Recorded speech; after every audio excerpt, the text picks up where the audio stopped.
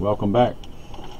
In this video I'm going to go back to I don't know which video it was, but the one I talked about charge separation, and this is the same chart. I've just added a few things to it as I'm figuring things out, and I'll go a separate video and talk about this. But right now what I want to do, we're back to the hydrophobic and hydrophilic aspects of the battery. And for this, I've used the paper battery for this test because I can eliminate the electrodes, and I know that it's just this is just the separator, and I know that the hydrophobic and hydrophilic substances I'm putting on the outside of it are the cause of what we're seeing. So in this one we're going to use what's the most hydrophobic substance there is an oil. It's because it's non-polar, so it just repels water. So, and this is Slick50. I had some of it already open, and it's an engine treatment of some type, but it's definitely an oil.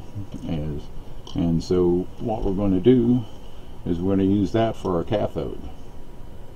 And get some in here, and then we're going to just spread it on one side of the paper here. The first paper battery that I made it beforehand, and it didn't show you what I was doing, so this time I'm going to show you. So we're just going to spread this oil on this side of the paper, and then we're going to, this is titanium dioxide, and it's got a little plaster of Paris mixed with it for to make it more hydrophilic. So we're going to, it's already hydrophilic, but I'm increasing shouldn't say hydrophilic, it makes it more alkaline. So here we've got, now I'll paint that on, I hope I painted that on the other side, not the same side. Talking and working at the same time. Okay, so we'll give that just a second here to get well set up. I got to fold the edge over here so I can measure both sides of it like that. And now we'll take our leads, and I found out a good way to measure this rather than measure way over here and over here, because there's more resistance, is to just do it like this and try to touch the leads on either side. If you can get there we go. See, we're around. It's jumping all over the place because I have a hard time holding good contact. But you see it's jumping up over. There's 200, 300, so 300 millivolts doing it that way. So you can see that it's.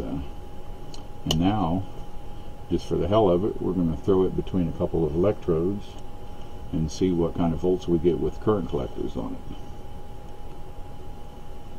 So here's our piece of zinc, and this is the oil side, I think, so it's hard to even tell. We put it down on the zinc there. Or did I do that right? Well, we'll find out here shortly. And then here's our piece of graph oil for our positive electrode. Alright, and here we'll see what our voltage we get here. Alright, look at there. 1.13 volts. That's pretty good from just oil and titanium dioxide. Not bad, huh? Alright, so there's your Slick50 titanium dioxide battery, and you can see that it's really the hydrophobic and hydrophilic part of it that's really important in batteries. And okay, we'll see you next time. Thank you very much for watching.